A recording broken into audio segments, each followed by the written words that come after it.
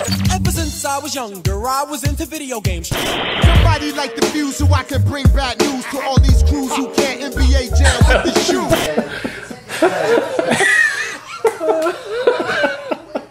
What's going on, guys?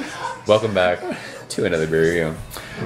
We're going to Austin, Texas. What did Vince Young say when they won the thing? Taking it back to Austin, Texas, baby. You were at that game, weren't you? That was a Rose Bowl. Yeah. I remember when you guys had a good football team. Lane was. I remember when Texas used to be good. We are reviewing from Jester King, one of my favorite sour breweries. Courtesy of Lane. Courtesy of Lane. Hook 'em. This is gin barrel aged Nocturn Chrysalis, I think is how you say it. And this is one of the cutest bottles I've ever seen. It's so pretty. It looks like a wiener. Looks like a wiener. Maybe. I don't know how many times I've had my pants Has anybody off, ever seen a wiener that looks like this? You should probably go to a doctor. It's sweating. This is Jesus. This is 7.5%. It's not even 12 ounces. 7.5% alcohol by volume. Says beer re-fermented with blackberries and aged in gin barrels. Marion Blackberries. You remember Marion Berry? He brought that too. Yeah. Has anyone watched our Bourbon County Backyard Rye? Backyard Rye. Yeah. Marion Berries. Lines of coke off strippers' Lines of breasts. coke off trippers' assholes, apparently. Marion Berries from Oregon, go Ducks, were added to mature barrel-aged sour beer re-fermented to dryness and aged in gin barrels, unfiltered, unpasteurized, and 100% naturally conditioned. This is seriously, it's 11 ounces, so we have to figure out how to share this between 3 people. So we're going to give it a shot. Thank you, Lane, for this one. It's a nice bottle opener. It's fantastic. I was going to say something about this beer, but I just forgot. We haven't drank anything tonight. I gotta figure out. Is somebody going to comment and talk about how you're marathoning beer reviews again? I hope they do. Fuck that guy. Oh my gosh, that color though. Oh my god. That's insane. I'm trying. Like I don't know. Yeah, that's probably right. Yeah. He's still drinking the last beer, so just pour it all. He's fine. There's a shock on this. Seriously, that's. It's like a little baby beer. It is. This is so random. Like I feel. Look at that color though. Seriously, is that gonna? Hopefully It's that comes grape through. juice. Yeah, it's like Welch's purple. It does. It looks purple like drink. It looks like grape juice. What is it? Blackberries? Yeah. I mean, you can't see through that. There's no head on that though. And You talked earlier. You have he has the back door open, and like I'm flooded with like because the wind blackberries is just and coming in. Yep. You can already smell it from here, but yeah, it looks amazing. That color is fantastic. That's one of my favorite part about fruited sours is the color. Yeah. I just reviewed. What did I just review? See, this is when I'm scaring myself. I can't remember anything that I drink. What was the sour beer? Like, it would be cool if you were a bro right now. I'm like, oh yeah, I watched that. Well, you're being a little vague. There was a sour review. The Firestone Walker beer. Slow-ambic or whatever the fuck it's called. Like, I poured that and I was like, this color is amazing. Same thing happened with this, so. Yeah, this looks awesome. Yeah. Let's go ahead and shove our nose in it. Listo, mijo? That's Wow. Gin. Rolling down the street, Smoking sipping on gin and G. It smells like gin and blackberries. Yeah, I was gonna say if you were like gin and tonic with like. If you're like, I'll take a gin and tonic with like a, and not even black, like cranberry kind of something, look like that acidic kind of fruit thing. This smells. This does smell acidic though. Like, Ridiculous. there's a tartness to this that's like super sweet. Yeah, I'm telling you, the best way to like describe this is if like you ordered a gin and tonic and said, "Give me a splash of cranberry." Yeah. Just because cranberry's like that kind of, it's not acidic, but it's that Like tart kind of fruity thing, and that's what this smells like. Big nose though. Like It this is smells in your awesome. face. I'm so glad this is only 11 ounces because I really don't want more than this. Not. Seriously, why the fuck is it 11 ounces? Like, what are we supposed to do with this? I think it's just because they do so little of it. If there was like, but if there was 8 of us here, what would we do? Well, I think I told you. We would take a drink and then spit it into each other's mouths. It's like Baby Bird it. It's awesome. Seriously, what would we do? So I did a share with 6 people where we had Sherry Atrial, which is the same bottle size, size. yeah. And we just got out shot glasses and poured into shot glasses. That sucks. So it's like, okay, well, take a shot of it.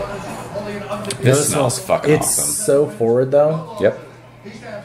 That's huge gin. It is. Huge gin. For something that's barrel aged, like that would be like getting a bourbon barrel aged stout that's just bourbon. Do you want to hear a gin story? I would love to hear a Fuck gin it. story. We've been drinking Her for name 2 days. Gin. So when I was in high school, I had a buddy of mine, and his dad was never home. So he was like, parties were at his house every weekend. Yeah. And he had a buddy with a fake ID, and every weekend he would buy something that Tupac rapped about. True story. And Jared, if you're watching this, you can confirm this. So the one weekend he decided to buy, what's the gin? Not Bombay. Like Tanqueray? Tanqueray is gin, because Tupac always rapped about Tanqueray. Yeah. Literally one of the worst things when you're a 17-year-old senior in high school that you could ever drink. But we decided we were going to take shots of it all night. And we chased it with Orange Allsport. One of the worst I've ever felt in my entire life was the Sunday morning after that, when I had to wake up at like 6:30 in the morning to drive my girlfriend at the time, who is now my wife, to work. I threw up 3 times in my truck driving her to work. Nice. So that's my gin story, because Tanqueray, fuck Tanqueray. You know my favorite part of that story is but I love Tupac. because that doesn't exist Orange anymore. Allsport. Orange Allsport was our chaser. So this reminds me of when I took shots of Tanqueray with Orange Allsport. Sort Cheers. of. Lane. Thanks, Thank you, buddy. sir. You're welcome for that story, by the way. I'm just saying. That's delicious. The gin is not as present on that. No, it blends so well with those blackberries. That's straight blackberries, dude. That is like deep, like overripe, fruited, like juicy Yes. blackberries. So we had a conversation before this happened earlier in the night where we heard, or Lane had heard, that like it brought the blackberries out even more in this It's beer. so much blackberry. So blackberry forward. It's funny because the nose kind of smells tart, but it's like, it's so easy drinking. It's not tart. It's not tart. There's Not at like all. a smidge right in the middle that's kind of tartish. This kind of reminds me of like a Berliner. Like that's when it's really fruited, you know what I mean? Little bit. Because it's not like crazy tart sour. Yeah. This is fucking awesome. This is the most blackberry forward, like blackberry fruited beer I've ever had. So Slow-ambic that I drank was blackberries, and it was like this, but a little bit more tart. Okay. So if you can imagine that, but you didn't have like that gin kind of influence on it. Not that the gin is big on this, but just on the nose you smell the gin, and It just, there's like a little bit of barrel in there. to me, if I was just sitting and eating blackberries that were like just like sexually sounding, exploding in my mouth, like just Let it juicy, explode in your mouth. just juicy. Like it tastes juicy. Like this is, but there is that gin characteristic though. It's definitely You have there. like that little like kind of bite. It's in the background the whole time. Yep. It's not forward. It just kind of blends in. Like if they made a cocktail that tasted like this, Yeah. it would be freaking phenomenal. You could throw ice in this with a straw. Awesome. And you'd be like top it with like some like club soda or something. You'd Yeah. be pumped.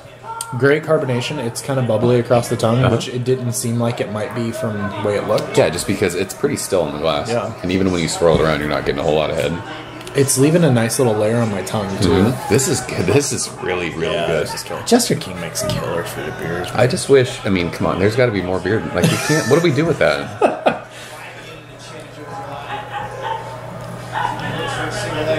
That's really good. That little bit of gin, too, is just like, it's just kind of there. That's kind of the finish, though. The gin is Yep. how this beer finishes. Yep. But it's not like an abusive, It's like not taking boozy over. thing. Because if that took over with, like, in my brain of when I drank that Tanqueray, like, Yeah. I would probably hate this beer. Yeah. Seriously. Because I hated my life when that happened. I'm gonna This go ahead and is say this fantastic. for anybody. It's gonna be few people, if anybody.